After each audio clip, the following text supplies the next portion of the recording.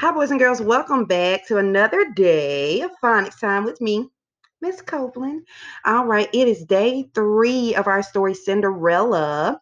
Hopefully, you have had a chance to watch my phonemic awareness videos. Like and subscribe. I'm just playing. Don't worry about that. I'm just kidding. Make sure you do what I do and you say what I say so you can get the most out of those videos. And do not worry about liking and subscribing. I am just kidding. Right? Now it is phonics time. Do with Miss Copeland. Do. Yay! All right. To get started today, we are going to build words with those new sounds that we have learned this week. So that vowel team EA, which can say E or E.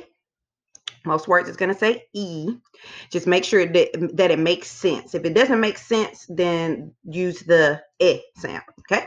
And dropping the Y and add I to words, okay? To endings of words, okay?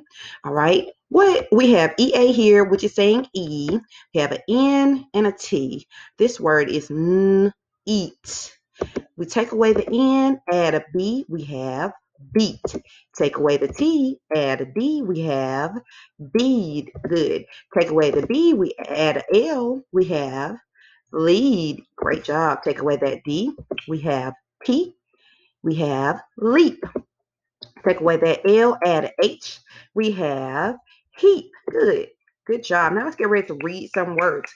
Fluent word reading. Reading these words as quick, as many words as you can, as quick as you can. Okay. So ready? Shh. Read. Peach.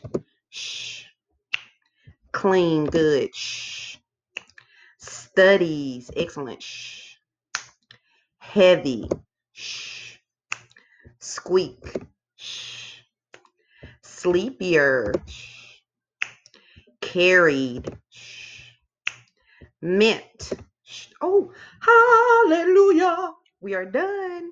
See you guys next time on Phonics Time with me, Miss Copeland. Bye.